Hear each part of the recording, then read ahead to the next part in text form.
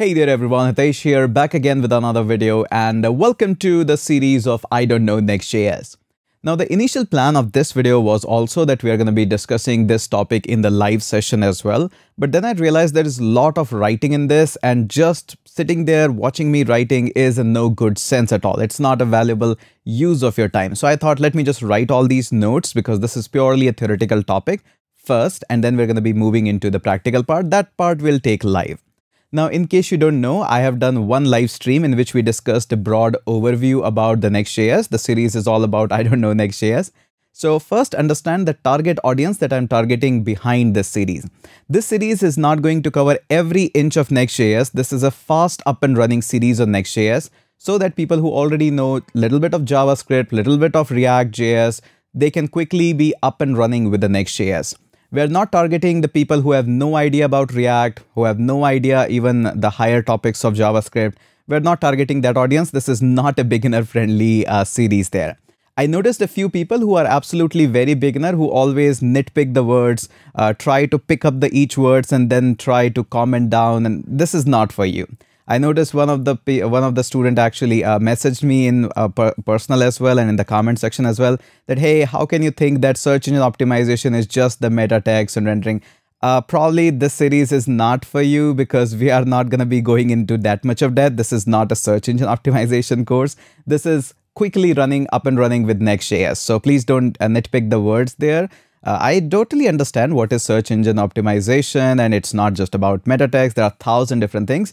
We don't want to go into that mess. We really want to focus broad, quickly onto Next.js. So this is the series continuation with that. Anyways, welcome to the topic. And in this video, we need to discuss 4 topics which are really important before we make our next live session. In the next live session, we'll be working on how we can make web requests and can have some data from the web, can fetch some APIs, and how some topics like deduping on the Next.js, they work out, how the documentation actually mentioned them. But before that, we need to understand these 4 topics because they are core essential of making anything in the Next.js and why we use Next.js on the first place. So we'll discuss about them later on, but this topic is going to be directly targeting the 4 topics. So let me walk you through with that. So here is the notes that I've made for you. Yes, I wrote them. Can you believe that? So here are the new web dev terms that we have. And as you can see, the first term here is CSR, the client-side rendering. What they mean, how they work, I'll definitely discuss that. You don't have to worry. First, just understand, we programmers love to have these kinds of short notation. Everything is just short notation for us. So this is the introduction of that. So first term is a CSR that we have. Then we have this SSR, which is server-side rendering. Keep that in mind, client-side rendering, server-side rendering. What they are, I'll explain that. You never have to watch any video again after this. Then we have SSG, which is static site generation. Yes, a lot of word. And then we have ISR, incremental static regeneration. A lot of things are here. So let me just walk you through with the process of how it works and what these all terminologies and what kind of abbreviation you get in React, which one you get in Next.js and all of that. So it's really fun. So first, let's understand the build process. So in here, you can see the build process here. So as we have this build process, notice here, it's super easy to have this build process. First and foremost, we have this source code. So this source code is pretty easy. Whatever we write in multiple file of JavaScript and whatnot, this is your source code. Then there is a build phase. Now, usually when we teach the tutorial, we usually don't go for the build phase because we always go and run the dev server. But when you move the files onto Vercel, Netlify, anywhere, that's the point where the build phase actually gets executed. You might have noticed the command npm run build and npm run dev. This is that build phase. Now, once the files are being built, then these files are actually stored on the server. Now, this server could be anything, Vercel, Netlify, even your static server as well. So no problem there. And then we have another major portion, another major contender here, which is client, known as web browser. It could be mobile browser as well. We don't really care. Just an overview. Telling you again in advance, don't nitpick the words. Try to understand the generalized concept. That's where we are focusing. So first, let's talk about the CSR. Now, in the world of CSR, first of all, with all the build phases, all the terminologies we are talking about, we'll be dividing them into multiple phases. Now, for all of them, almost all of them, the build phase, the source code phase remains same. So we don't have to worry about that, at least as of now.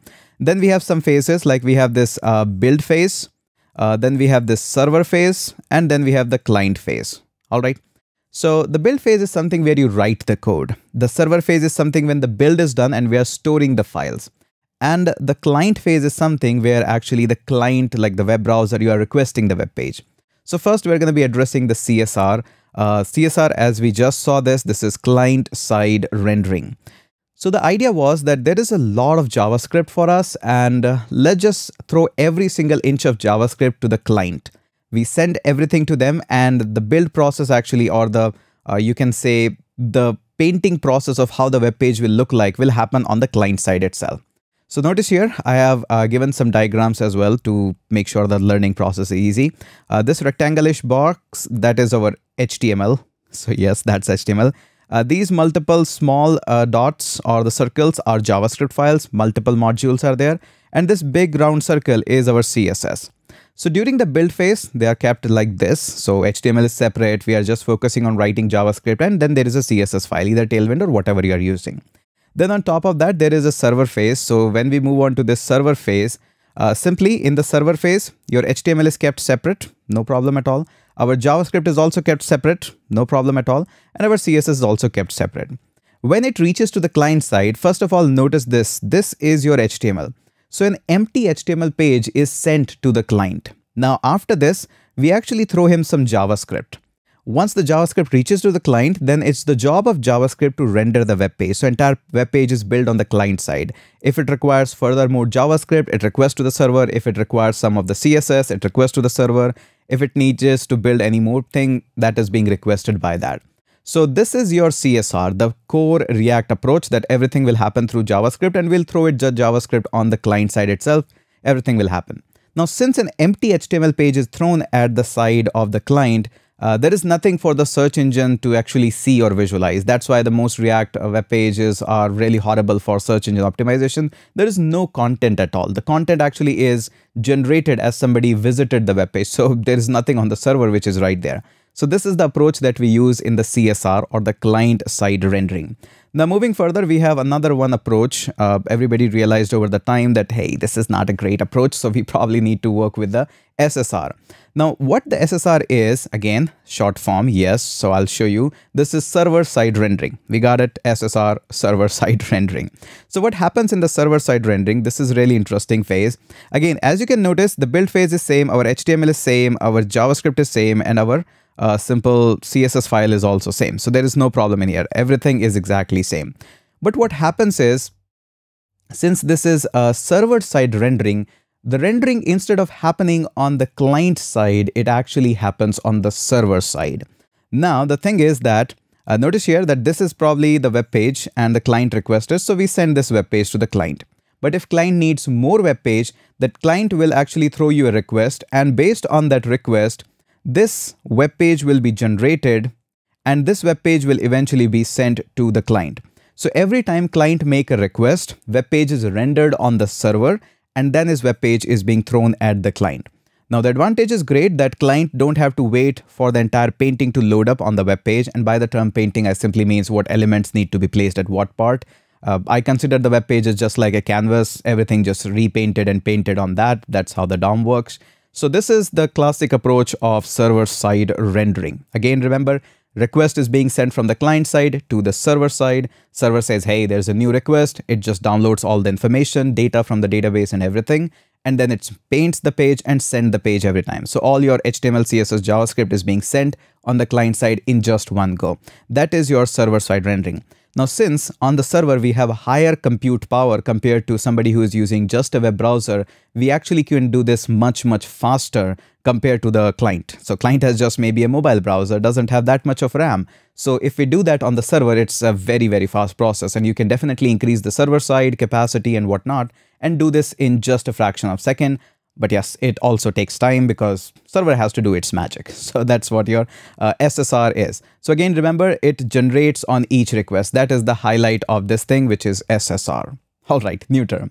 Okay, next is SSG. Again, shortcut, yes. So SSG is static site generation. This is an amazing, amazing process, static site generation. And this has actually changed a lot of how things work. And especially, a lot of people have earned thousands and thousands of dollars with this approach because the WordPress websites are default very slow. So we can use this approach of SSG and can make WordPress website or any website that uses any CMS, the content management system, and we can make this like 1,000 times faster. Why? Because we already know what kind of web pages are going to be there. Everything is coming up from the content management system. So we know what data we have. We don't need to do this build every single second. We can just keep the generated page with us and make it faster. So let me tell you. So what happens is in this SSG is we generate on build time. Since we know what the content we are storing in our database, especially sites like WordPress, we can make them 1,000 times faster. So what happens in this, notice here, this time we have a change in build time. So this is where the build time is. And notice here in the build time, what we are doing, we are generating each page. So notice here, I told you the square is your HTML. Then we have this smaller dots as JavaScript and the big dot as a CSS. So in the build time itself, we are generating this page and we are generating this page. And these pages are being stored on the server. Yes, this means the build time is going to be excruciating, painfully long build time. But there is an advantage. Since we know that the content is not updating every minute, we know that, for example, a blog page, you don't write blog every single second. You write blog probably once in a day or once in a week. So we know that we don't need to do this build again and again. And if there is a new content updation, we can again do a build time. It will be much more faster. So now your server actually don't need to take any load at all. It has all these web pages here, and all it needs to do is whenever the client makes a request, we can just go ahead and send him the thing. So this is super easy approach. And yes, this is a remarkable approach. I personally did worked on one such client where he was having a lot of property listed up and he was just serving them on WordPress. So we exported everything using the GraphQL, handled that on the Gatsby, super fast, amazing speed. No plugin could beat that up. We charged him good. So this is basic your SSG approach. Now, this last one is something which now Next.js is providing a lot, which is ISR. Again, shortcut. So we need to find a full phase of it, full words of it. That is incremental static generation.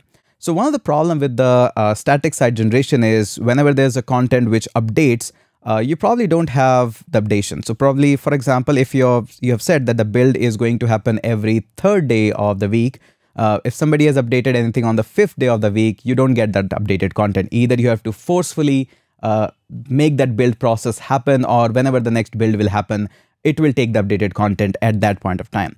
There is something difference in the ISR, incremental static generation. So this is what incremental static regeneration, lot of name. So ISR approach is pretty nice. So what happens in the ISR approach is there is a constant cycle of how the build is going to happen. Again, it does cost you a little bit more of money. That's why the Vercel bill may go up a little bit. But notice here, I have mentioned it here that after some time, a build phase happens. Now, when this build will happen, you can actually control that maybe after an hour, maybe after every 10 seconds if you wish, or maybe after 2 hours something. So you can design your build phase. The source code is involved a little bit more in the ISR phase. But notice here, the advantage is pretty much high. You have your build up here, and then on top of that, you have servers. All pages are rendering on the server, and the client always gets updated data. So it's kind of a mix here, but there are always pros and cons of it. Which approach you want to go? Do you really want to build that much often? Or whenever you want to do a force build, it's totally up to you. But Next.js actually smartly does this ISR approach. I'll walk you through in the code part as well in upcoming live, that how we can just pass on an object in the request, and it does make all the updated requests and deduping and whatnot. So we'll definitely talk about that in the upcoming live. This is more of a theoretical. So coming up on to the first revision part of it and some important points. First of all, now you understand you have a better approach of what this CSR is. For interview purpose as well, you can explain them much better because you understand the topic now. Then we have the static site rendering. Again, we statically render this. The server takes the majority of the load. That's usually the approach in the Next.js as well. Then we have SSG, static site generation. Gatsby is known for it. It does it remarkably well. Then we have ISR, incremental static generation, which is a mix of both, having a load on a little bit of server, a little bit of build time and whatnot. Now, coming up onto the point, which is better? It's not like CSR was the first build, so it's a bad approach. A lot of people think that something new is coming up, that means old is bad. No, it's not like that. Each one have some scenario-based use cases. In some cases, if I'm building a SaaS product, probably that SaaS dashboard will never be listed on the Google itself. So there is no point of taking that much of load on the server. I can throw that load on the client as well. So there are different approaches for that. So notice here, there are a couple of parameters based on which you should decide which one is good, which one is bad. The first one being a build time. So is the build time better here? Is it not? So all of this is really, really important. Based on this, you can take decision. Is build time important for you on the server? Is build time important for you on the client side? Based on that, you can take your decision, which approach you want to go. Then you have dynamic content. How often your content gets updated? Is it frequent? Is it less frequent? Based on that, you can take decision, which approach you want to go. Search engine optimization, how much search engine is valuable for you. If it is too valuable, obviously you really want to have the pages on the server itself. You really cannot afford that everything is being painted on the go. So that's your. Then the rendering time. Also in the rendering time, I would recommend which rendering time is important for you. Is the build time more important for you? Is from the build to the server time more important to you, or from server to the client time? Or client should wait or server should wait? Which time is important for you? And again, there is no right and wrong. It's a scenario based thing. Then we have the content updation. How often do you want your content to update, or how much often your content actually gets updated? Is it a blog? Is it a static site? Is it just a portfolio website? So it depends on how the things actually proceed. So based on these 5 parameters, you can choose your options. Again, there is no right and wrong. It just is a way of how we write the code. So I hope this video was kind of valuable. If I would have done this on writing everything, this would be easily a 1 hour or a half hour or a 2-hour video. But I don't think so that watch time is much more valuable than your actual delivery of the knowledge. So that's why I made it as a video. I pre-prepared the notes to make it easier for you. All right, I hope this video was informative for you and you enjoyed it as well. So do let me know in the comment section which one is for you. Is it interesting? Should I make more such theoretical topic which actually teaches something, or should I keep on making the videos where I kill some programming language? All right, so hope you enjoyed it. Let's catch up in the next video.